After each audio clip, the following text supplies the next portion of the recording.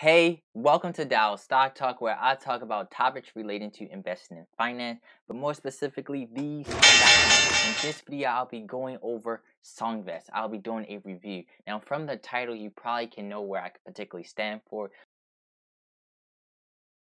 So I'm not too pleased. Normally, I don't make videos about this, but I'm giving a review and I'm giving you my honest opinion of Songvest.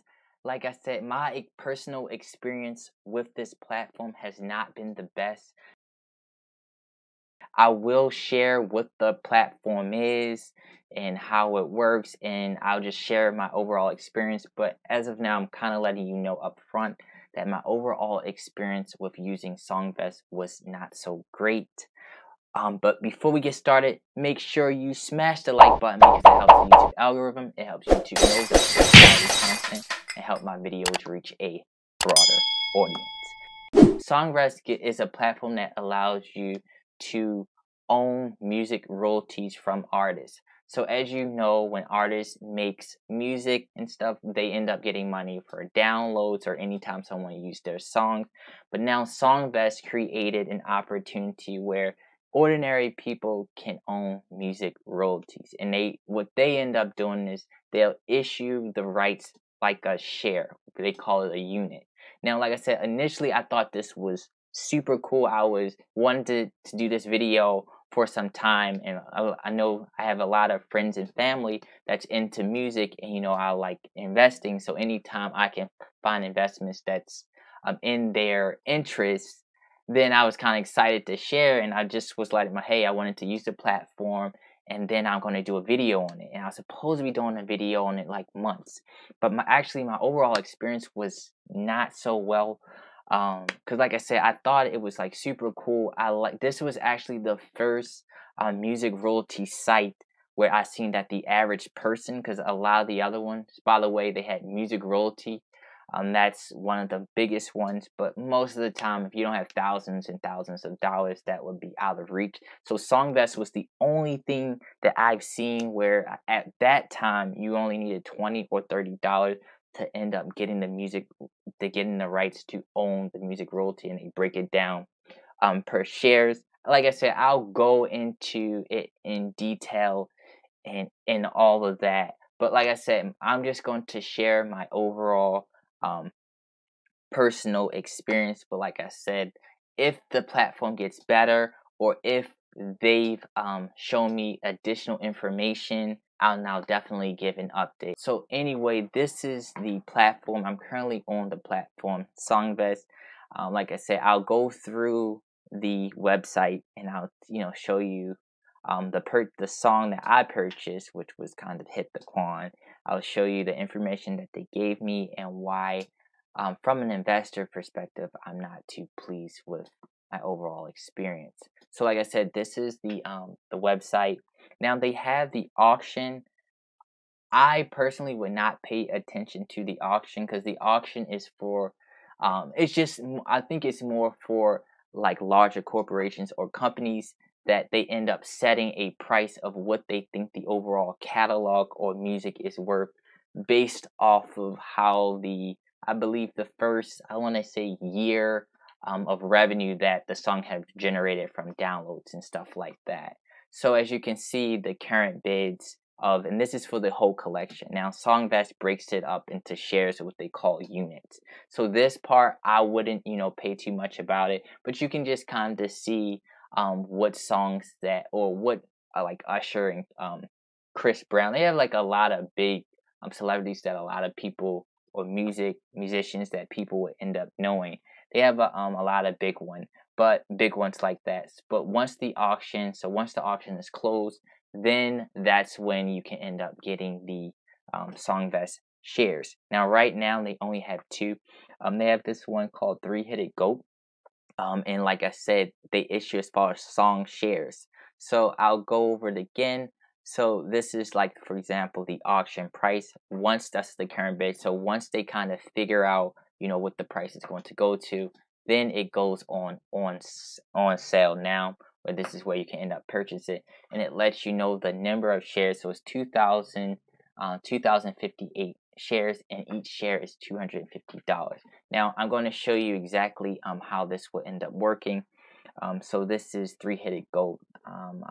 It's a song. I believe it's a song by Lil Durk, Lil Baby, and like I said, I haven't really heard about this song too much, but it just kind of showing you from the downloads and the views and things of that nature. But in the past, this is from an investor perspective, which you kind of really want to see is how much royalties per unit. Remember, this is specifically what you would need to know. So if I bought a unit 101 song share for $250, if the revenue continues to be from the last 12 months, each particular year I would end up getting $18. Now actually this would not be that bad if the song can continue generating this particular money for a longer period of time, because the way you normally assess whether or not the music royalty is worth it, you normally kind of compare it to what they call like a yield. They don't actually really show this to you, but I'm just going to show you to give you a general idea the yield that or percentage that you can expect a paid artist to get is between 18 to 25%. So if that yield could be between 18 or 25%, and like I said, the song can keep generating that amount of money, that'll be actually pretty well. But I'm going to show you guys. Make sure you guys hit that like button, by the way. So the song, let's say they generated $18. So song generated $18 for the past year. You pay, let's say we paid $250. So we're going to end up seeing what that yield would end up being, and I was looking at percents. So it looks like the yield would be in this one 7.2.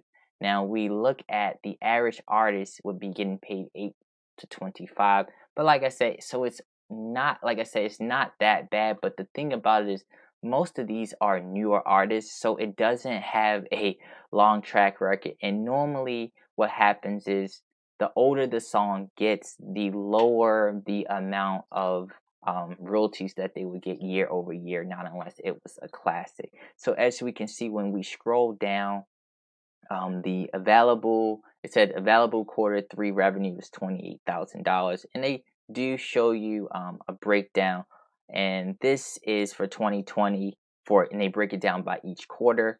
So right now there's only been 3 quarters. Now for music royalties, like if you were kind of like legitly in there, you would definitely want to buy music royalties that been out for a while, so you can kind of say, okay, how well it would do over a longer term, because that from an investment perspective is probably one of the things you want to pay attention to. But like I said, has a very short track record.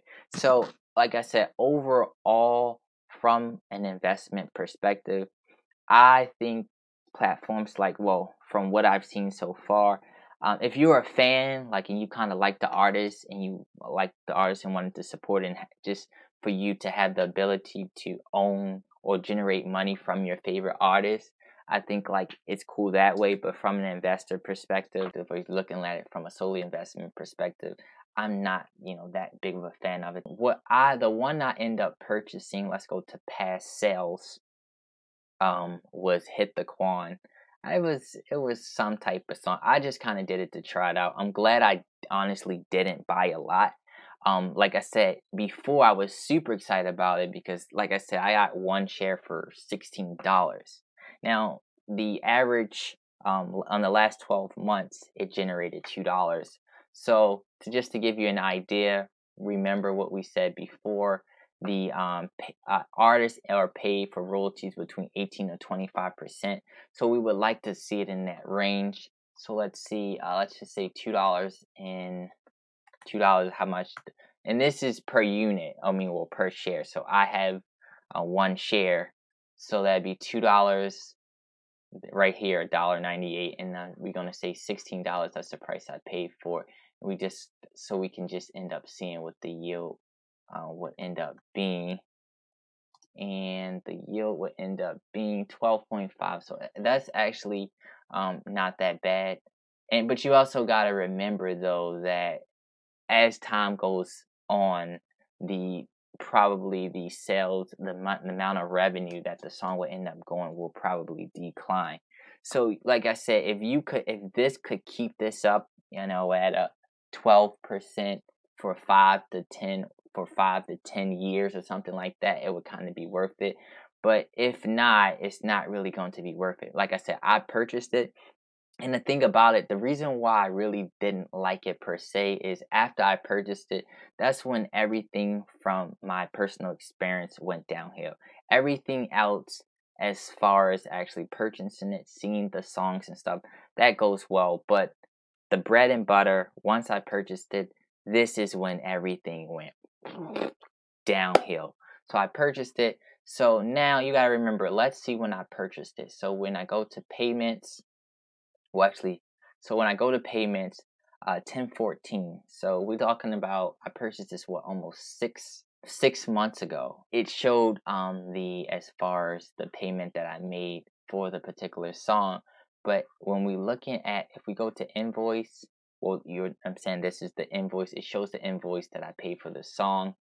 But that's pretty much it. And you remember, 6 months went by. So when I go to my song share, which I thought, what this platform was supposed to do and kind of show, hey, you own this particular song and information or any updates of anything. And here we go. This is exactly what we see. No records found. And that's pretty much it. So I paid for this about 16. I only bought one share because I just kind of tried these platforms. So I end up buying it. Like I said, they send me I get an invoice of actually, and for invoice I actually have to go to past invoice. So I click that. So like I said, you've seen that I end up paying for it almost 6 months ago. And then I go to my song share. None to me, like if you have a platform, it should be there. I emailed them and I'll tell you what their response was. They said they're currently working on adding it to the portal. And I was just like, hey, this should already be put together before you even put songs up there. That's my personal opinion anyway. As you can see, I'm not really too happy about that. And I emailed them, so I'll end up showing you what they end up saying. And also they have it where you can add your favorites, and that kind of does work perfectly fine. Just hit the heart and then the favorites.